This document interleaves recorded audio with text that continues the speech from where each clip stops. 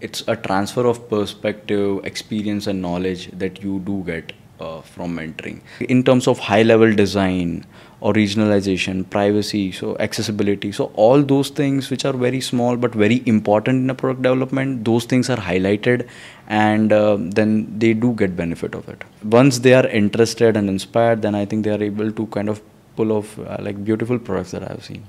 Hello everyone and welcome to another exciting episode of Humans of Pesto. I'm Laisha, Head of Developer Relations at Pesto. Today we have with us a very special guest, our super mentor joining us. He has been with Pesto for some time and has helped a lot of developers in shaping their journey so far. Today we have with us Saumyaraj. Thank you, Saumyaraj, for joining us today. Thank you for having me here. It has been a pleasure. Okay, so to kick things off, why don't you start with telling us a little bit about your journey, how you started in tech and what brought you here at Pesto? Yeah, sure. So I did my computer science back in 2014, and then I started with a service-based company. I started with a back-end development, and then later on I moved into a UI role. After that, I moved to a product company. So I did my stint at VMware when it was more of virtualization, network virtualization, few things around AI. And then currently I'm working at Cisco. So, in your journey throughout the tech, how did you find yourself on the road of mentorship? It was somewhere around 2019, wherein due to COVID, like we were working from home, and at that time, actually, I started mentoring at my company, and actually, it felt very good. It felt very good, giving back to community, and it was like very inspiring to see the projects that the mentees were developing.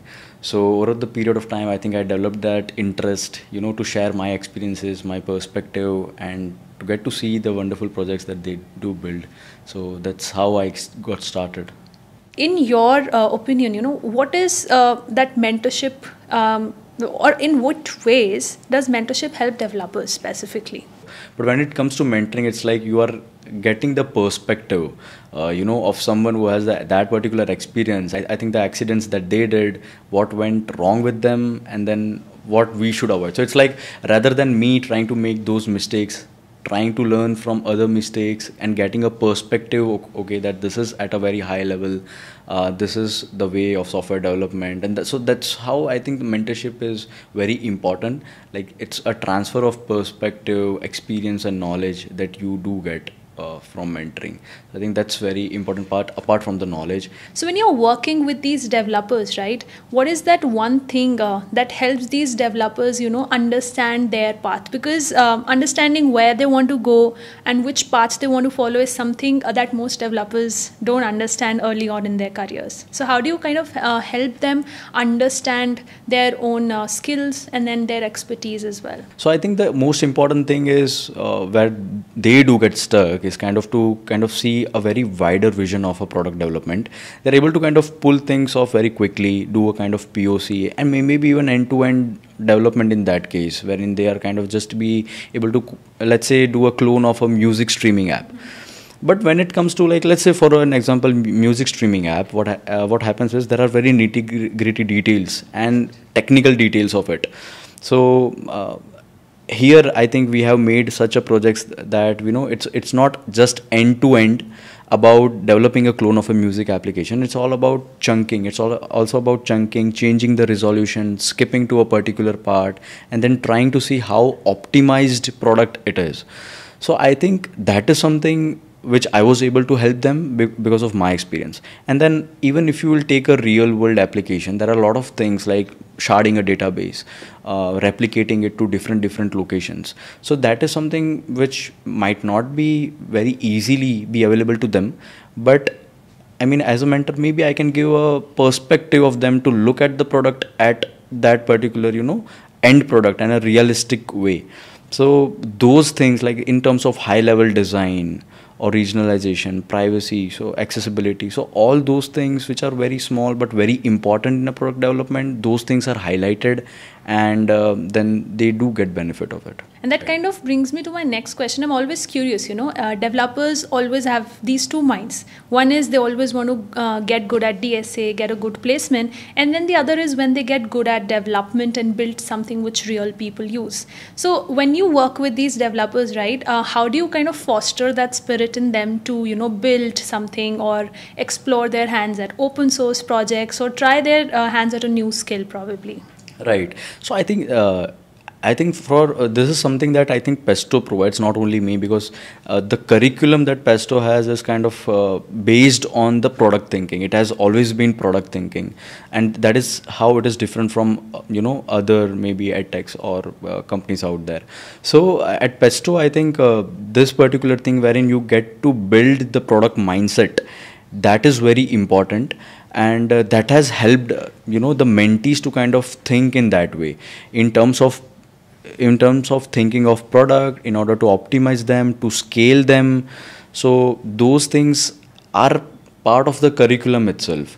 So they do have that particular sense of development from the start itself, wherein they are making an HLD. They know how their design will look like, how the deployments would look like. They actually make some wireframes. They think about accessibility. So all those things are actually, I think, there in their mindset once they start with the program. And then it's all about kind of knowing that interest. And then once they are interested and inspired, then I think they are able to kind of pull off like beautiful products that I have seen. Everybody has different requirements. For some, HLD is very obvious. For some, HLD would be a very new concept.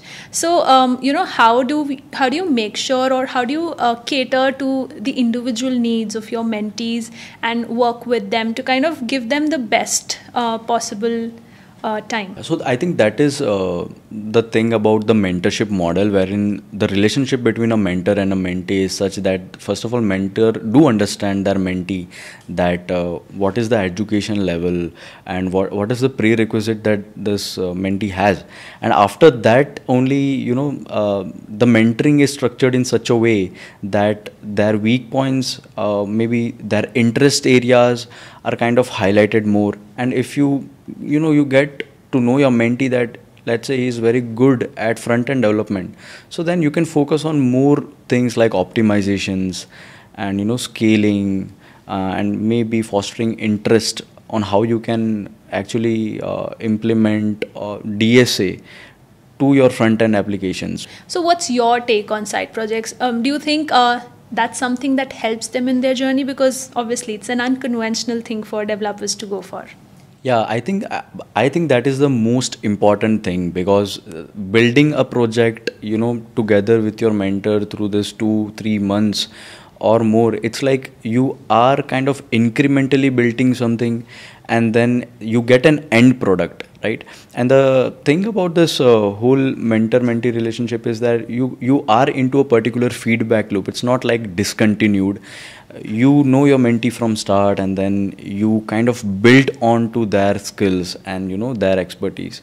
So I think side projects, as you rightly talked about, like they are the most important thing, because that is something which they learn here and implement on their own, which boost their confidence also. They get to know a lot of things which I am sure that they were not aware about, and they won't be able to get it from elsewhere, because it's now very personalized to your product. You have thought onto something, it's your idea, and now your mentor can only guide you how to kind of make it as an end product in an optimized way, ready to launch in a market.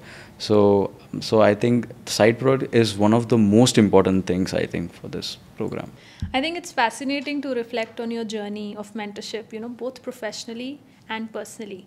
But what brings me to my next question is looking around in tech. I see a new technology coming up every day, whether it's AI, whether it's security, whether it's privacy. What is your take on these evolving concepts and other new technologies that are coming up? Two main things are AI ML, basically now into, I think, every aspects of the product, the metadata that they do collect and the decisions that are make. So that, I think, that is the most important part, of AI ML, wherein it's now into a lot of things, and then you can make some decisions from getting a metadata. It is everywhere, and it's all about harnessing the power of AI that I think most of the companies are now striving to do, and it's in competition. The other important tech is, edge computing, wherein the companies are trying to bring their devices near to the location of the consumers. The other important investments and innovations we do see is in privacy, because now it's very important part in all the software applications. So there's a lot of focus on privacy also, and the products also need to adapt to those changes. So I think that's a very important thing: privacy, AI, ML, and edge computing being some of those areas. As a mentor, when you worked with your mentees, how do you make sure that they are well equipped with latest in tech, what to go, where to choose from, and bunch of those things? This ecosystem is itself evolving. As there are new innovations, new best practices coming, the frameworks also do evolve, the ecosystem also do evolve. So a lot of frameworks make their own guidelines. There are certain things that are embedded now in frameworks, which do kind of take care of all those emerging trends, and then there are the best practices definitely that we do take care of. So for the mentees, if they are making a product, how we make sure that they are kind of just, they are not overlooking on to anything else, is by making sure that all the best practices are followed, right? So that's one of the things that we do. I think in Pesto there are a lot of Sunday sessions also that covers this aspects. So there has been sessions on, let's say, privacy, security. There has been sessions wherein we go dwell into deeper into those technologies. Let's say even a simple thing like sorting, filtering, how it's implemented in an e-commerce application. What is the right UI UX for that? So all those things are covered in those extra sessions. And it's not only about tech sessions. There's a lot of soft skill sessions also. Like there are sessions on the art of presenting the idea itself. So I think those are very helpful in order to mentees to get in touch with this latest trends and innovation that are in the market. So when you've seen a lot of projects go from wireframe to actual live products, could you tell us a little bit more about what actually makes a good product? Yeah, so that's a very good question. So even if a product, let's say it's not a kind of full-fledged e-commerce application or some kind of maybe a video streaming application, but it's a simple utility tool which can be very useful, and people can consume it easily, that can be a good actually viable product. And if that is something that you are building end to end, a utility, simple utility function, right? So I think even having this kind of utility products could be a very important side projects that you can work on. Yeah. Absolutely. I think a mentor plays a lot of role in shaping the actual product that is coming out, right? They play a role of, I think, maybe a tutor. They play a role of a scrum master when they are into a project phase, wherein they kind of have to see the progress. Okay, what they are lagging, maybe why not rescope the project. I think the other important part is the non-functional requirements of the project, not just the functional requirement of the project. So how the project will perform with respect to, let's say, scale. What about browser support? What about accessibility, page load? All of those things I think are discussed holistically at that point in time.